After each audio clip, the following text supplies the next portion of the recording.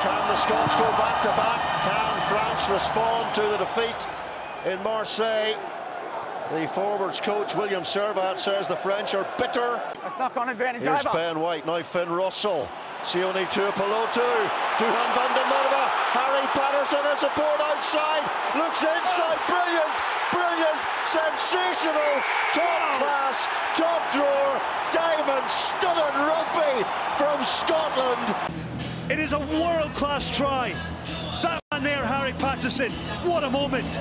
Steps forward, goes for the line, gets his right arm free, and from there. Toulouse man's been playing at out half for Toulouse a fair bit this season. And off goes to Thomas Ramos. That's a rock. Slipping away from French Well tackles. done. That'll frustrate Steve Tandy. 58 from 69 was his return. Normally metronomic.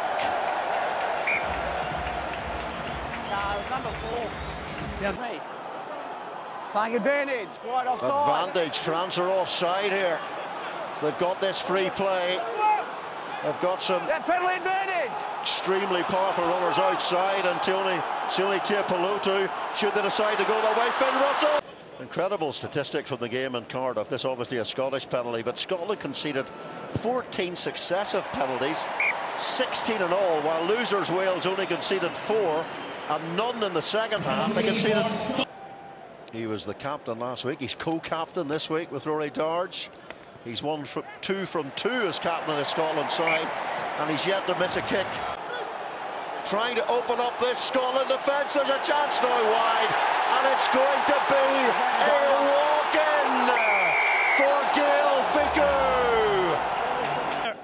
There was a human missile that came in the shape of Winnie Antonio. This is the end of it. Man with too much class, too much. White 3 it was. Yeah.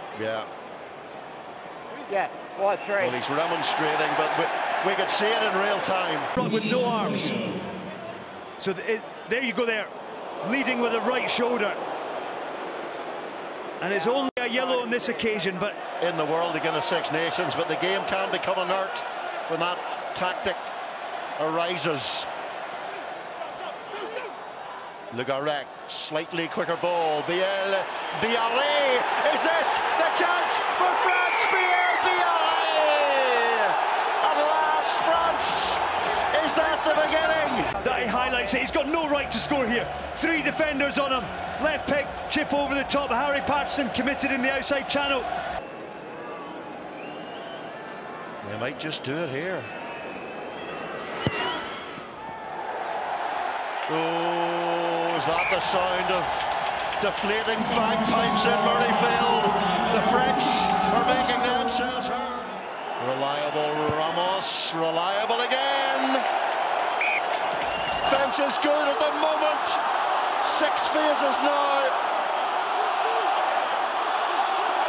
Have France held it up over the line? Short, let it come. Oh, it's allowed to come back. Short from Scotland. Now, is this it? Nick Berry.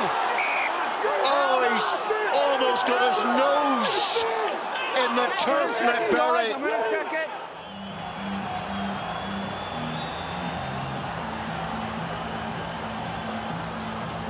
Are we in the middle of a Hollywood movie here? Blockbuster. I cannot say for certain. I don't have clear enough ball on ground, Nick. Okay, so I need to, because you don't have conclusive evidence, I need to stick with my on-field decision. Is that right? Yes. Okay. Guys, I want to explain this. One more angle here. No, I can't see it there. You need to come back to me. Okay. Guys, my on-field decision was held up, okay, because the ball was on the foot. It checked all camera angles. There is no conclusive evidence to say that it was a try. So there's no try, it's held up, game's over. It's a massively controversial ending to the game. Nick Berry was right on the cusp of changing his decision. It did look from those angles as if the ball had rocked off the leg of the French defender onto the turf. It did look as if the French attack had finally pierced the armour of that French defence. But Brian McNeice, the TMO, he insisted on another look.